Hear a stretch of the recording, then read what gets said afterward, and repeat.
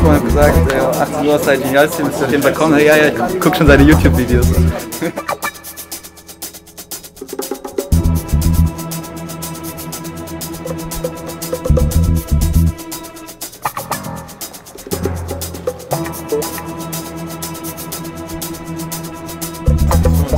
Und dann öffnen wir es einfach.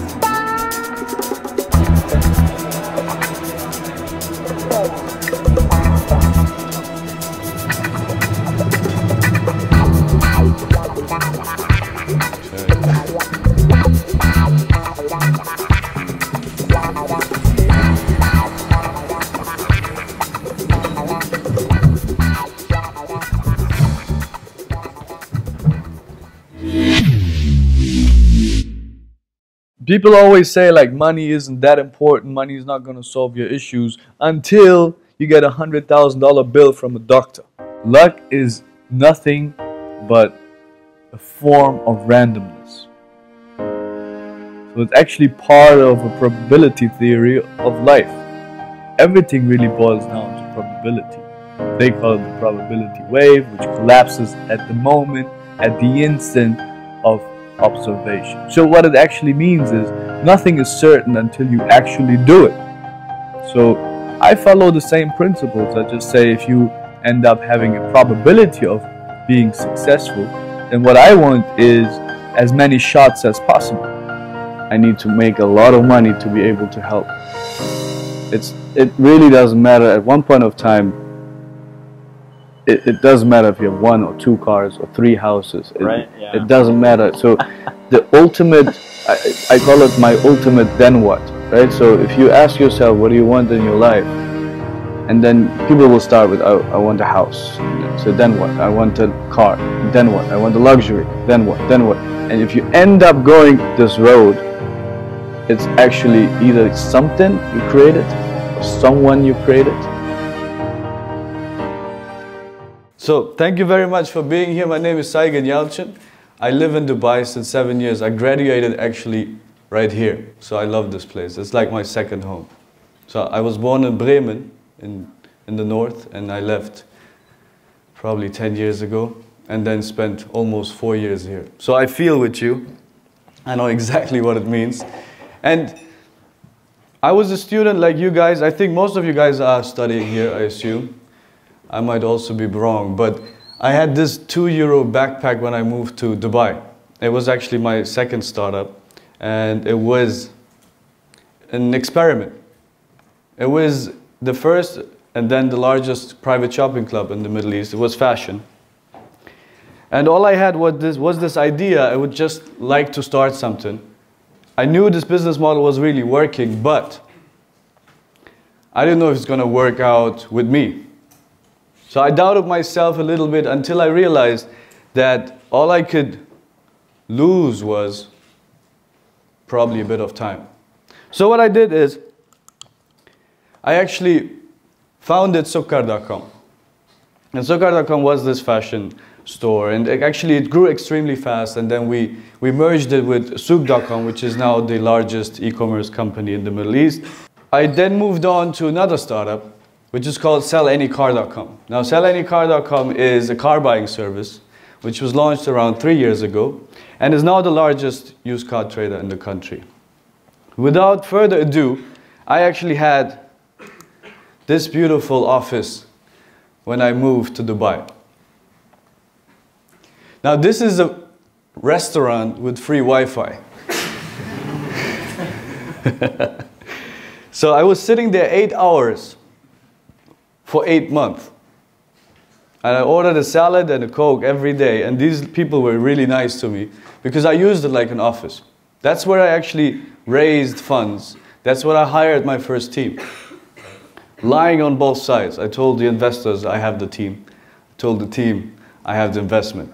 So this kind of balance act kind of came together in March 2010 when both of the sides actually saw the real truth, which was a balance. Obviously, it was transparent. I told them with the condition of having that you can join, but they joined actually 2 months before I actually could pay them. This is actually SellAnyCar.com's office. Not anymore, but this is where we worked for 1.5 years. It is a very, very ugly warehouse. I think it still looks the same, like that left part. We fixed the toilet on the right. But in general, I made it a habit to actually never start Gucci, right? Never start fancy. And keep your team right there for as long as possible. And I tell always my team members, never grow up. Remain a startup as long as possible, because you have something, I'm going to talk about it in a separate slide, but you have something really special as a startup. And that's the flexibility and the mindset you should not lose as long as possible. Who knows this machine? Like, I got to know it for a long time. This machine is really loud, right? So this is how our office looked. And you see that arrow on top? That's our IT department. So we basically tried to work within a construction site. It didn't really matter how fancy it is or how much fresh air we really had. It was about accomplishing something. We were 6 people. And the IT director one time said, you know what? I think it's not really healthy. Because the car was just, the exhaust was just next to his desk. And I said, okay, maybe I get into legal trouble. So we moved. I'm showing you this because I want you to get the mindset we worked with all the time. It's not about how dirty we are. It's about how perseverance plays a big role. So this is how Sell Any Car looks now. So it's a 100,000 square foot yard. It is the largest car trade, and this is just one of our locations. So you need to come up with something which really solves the problem in the market. And the good part is they are not startups. And that's why we win. This mindset actually takes you there. So what we've done is we've created a system which is actually a marketplace. So when you drive in with your car to one of our locations, at the same time there is a live auction running where hundreds and thousands of dealers are bidding on your car. So this live auction actually is able to reduce the normal 87 days of turnover time to 12 minutes. Now, I'm not here to promote SellAnyCar.com. I'm here to promote entrepreneurship. And I want you to just understand how we thought and how we are thinking, and maybe it will help you guys. So, when you look at an idea, or when I look at an idea, I always ask myself 6 questions. Obviously, when you pass these 6 questions, you then go into deeper analyses. But in general, every idea I looked at had to solve these 6 questions. And the first one is, do you solve a problem? Do you really solve a pain point in the market? Is there something which is suboptimal and no one is realizing it? And probably you can do something about it by bringing in something new. For us, it was technology. The power of connecting people real time and bringing efficiency into the market. So that's the number one. The second one is, can you profitably scale this business, right? Profitability is really something we should look at. A lot of entrepreneurs, especially venture capital-backed entrepreneurs, postpone that question as long as possible. SellAnyCar.com is profitable. It doesn't mean we don't need venture capital to grow even further, but it makes you as an entrepreneur extremely strong and actually makes you credible, because profitability means you have a viable business. And profitable companies are the only companies who add value, proven value to the markets. So think about the profitability, think about how you can scale that. The third question, and it doesn't matter in which order you ask these, is it the right timing, right? A lot of great ideas exist, but being too early or being too late is nothing different than being wrong. There are certain ideas in this world which are actually really, really good, but they're just too early. Right? Spare parts for flying cars, for example, that would be very early. Another question is, and it doesn't really mean It's impossible, but check the regulatory showstoppers. Like, is it legal what you're trying to do? Don't wait for the governments to change laws. Some companies have been able to change laws over time, but in general, I would not go into illegal businesses. And because you will actually fail at the second question. Is it profitably scalable? Because the minute you're trying to scale, that's when all the legal questions will come up, and definitely when you try to raise external funding. Another question I ask myself is the monetization strength of the business. That actually means the unit economics, right? You can sell a lot of free stuff and scale your business, but if your customer acquisition cost is extremely high and there's no way you can reduce it, or you need like 1 billion transactions a month to say, okay, now I made $1, that question is usually overseen or overlooked by a lot of entrepreneurs. They don't really care about the unit economics, but that's the core viability of your business. What's your customer acquisition cost and how can you over time reduce it and make it profitable? Last but not least, you yourself, are you passionate about the business? There are a lot of great ideas, but you don't really identify yourself with it. So if you get to that point where you say, oh, everything else is fine, but I let someone else do it, it's probably not going to work. So you really need to love your own product and your services. That's why fashion, automotive, electronics, there's a lot of competition. Because a lot of people work and love to work in those industries. It's called passion entrepreneurship. That's basically where everyone goes. But when you go into, I don't know, toilet paper production plants, I don't know who ever said, like, that's my passion, right? But that's where you have less competition. It's not because that business doesn't make sense. It's because that question of passion is usually missing for most normal people. So I'm going to talk about just bullet points here because we don't have too much time. One thing I would like you to ignore is right there. Common sense. Common sense is probably one of the most dangerous things for entrepreneurs. Right? You basically go and say, oh, that can't work, or that's common sense. That's obviously wrong. That's obviously not going to work. Right? When you start having prejudice about something, you're actually just going to be one of those who never started anything. And I teach at the university myself, and I ask always 2 questions. The first question is, who of you guys never had a business idea? And no one says anything because everyone at one point of time said, I think I have a business idea, right? Everyone thinks about it.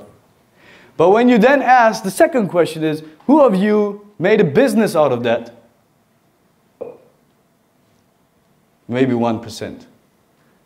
Right? And that's where common sense comes in. Oh, I'm not the best one to do it. I don't have the money. Or some other excuse marathon. Like, you will hear all types of excuses. But there are actually 6 ways to get there. I'm not going to go into these details. But in general, get rid of this. Get rid of everything which stops you. This BS between you and the business. This is, I believe, the most important word in our company. Speed. Everything we do is fast. Because, as I said in the video, it's all about probabilities. So the more shots you have, the better. So just go, get something done. If it doesn't work, go to the next. But be fast. And this is why we win. Because all the big companies, they don't have this. And they can't have it. They can't have the flexibility. So we have an idea, we try to implement it the next day and see what happens. Right? So for me, this is my favorite word. So if you ask me, that's even part of my email address. Say hi.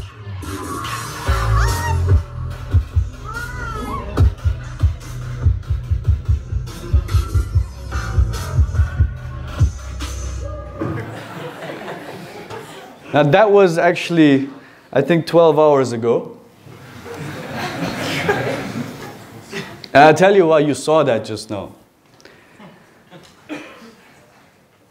I was at this university, or I don't know, business school, and I looked around and I loved everyone who was here, but there's always some person you really look up to. I want you to actually look, don't say who that is, but I know everyone has someone, it doesn't have to be in this room, it has to be in your circle, you really look up to for some characteristic that person has, right?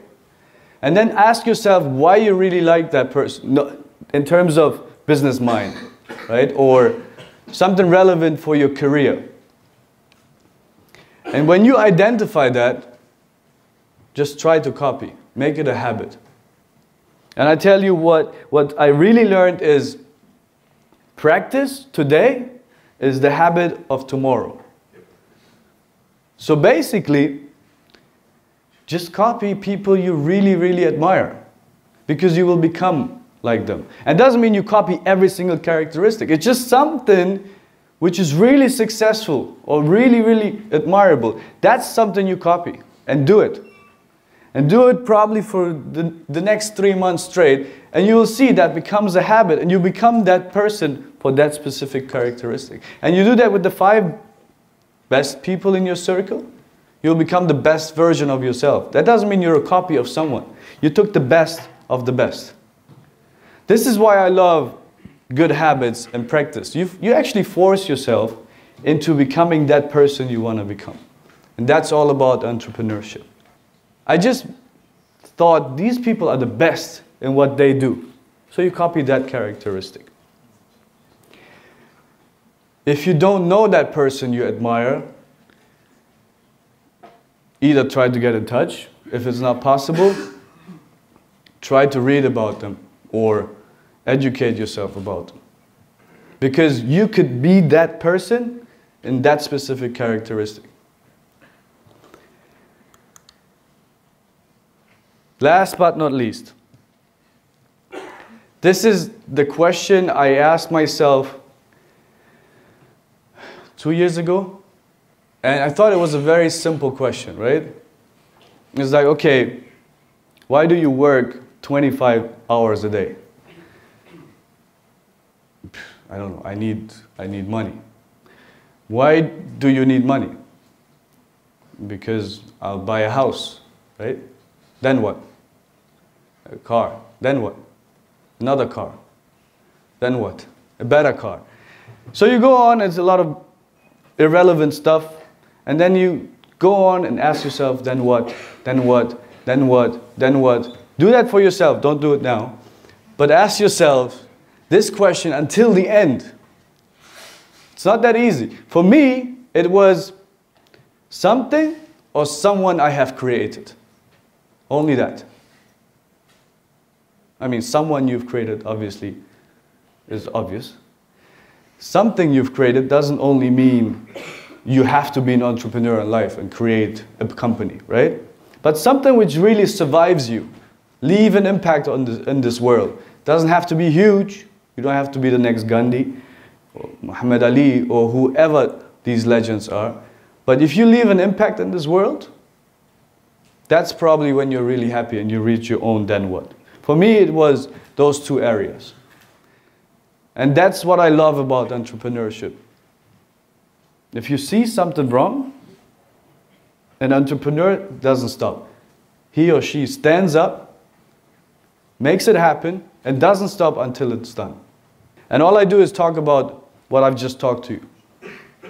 It's basically telling you what entrepreneurship is and how you can actually get to where you belong. Thank you very much, guys.